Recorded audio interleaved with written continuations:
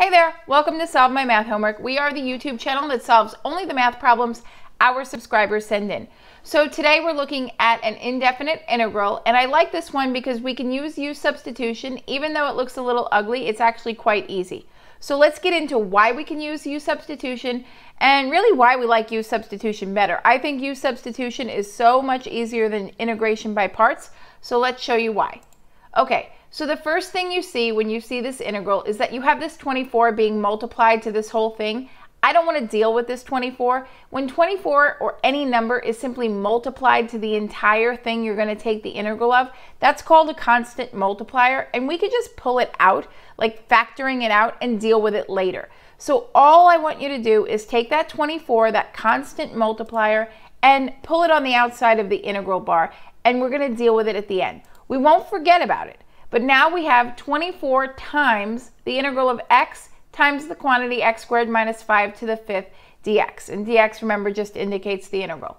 Okay, so u-substitution, anytime I see an expression raised to a power higher than 2, I'm going to try u-substitution. And what I need for u-substitution is I need to see an expression and its derivative within that integral. So when we use u-substitution, the u almost always, not always, but a good chunk of the time, the u is the thing that's raised to a power. So let's see if we have a derivative pair, an expression and its derivative, so that we could use u-substitution. So I have x squared minus 5 raised to the fifth. I would really like this to be u. If I let that be u, right? So if I let u be x squared minus 5, then the derivative of u would be 2x dx. Okay, let's see if I have this. So if this whole thing were u, I would have a 2x dx. But I don't need 2x dx. I just need x dx. And that's okay, because you could have its derivative plus something that's being multiplied. We'll take care of that. And this is what I mean. We need x dx and then our u, and we'd have everything on the right side of the integral, and we'd be covered. And we could use u-substitution. But we don't have x dx. We have 2x dx. Well, that's fine, because instead of adding du, we could simply multiply both sides by 1/2 or divide by 2, and we could say, well, if I did that, like I want to get rid of this 2 over here, that's what that's going to do. Get rid of the 2. I will now have 1/2 du is x dx. So I have x dx right here. So I will have my u, I'll have x dx in the form of 1/2 du. And this is what I mean when I say that. I mean, we are going to substitute this in. If I could find my cursor. Okay, there we have it. I'm going to let u be x squared minus 5, so I'll have u to the fifth. That'll be great. Now I have to take care of the x dx. Well, I'm going to let 1/2 du be x dx. So my integral now looks like this. 24 times the integral of, remember, 1/2 du is my x dx, and u to the fifth. I let u be x squared minus 5. Now I have this. It's super easy. I can just apply my regular integration rule.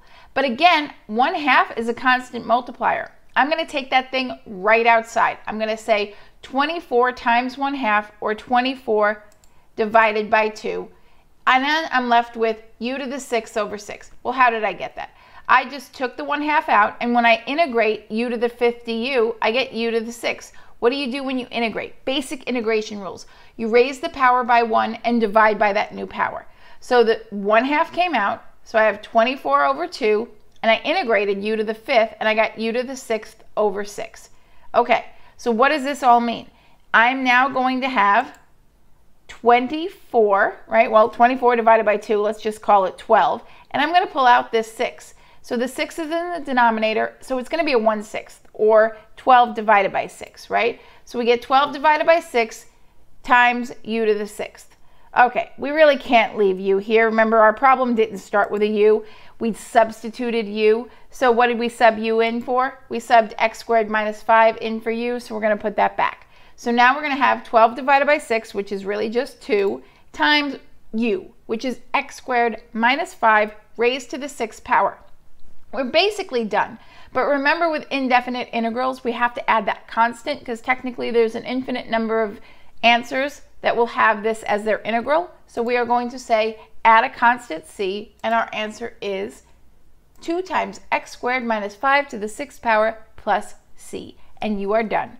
So this was a nice one. I like u-substitution. So much easier than parts. Still have questions? You should be subscribed to our YouTube channel because that's where you submit your questions and we do a custom video just for you. Till next time, take it easy.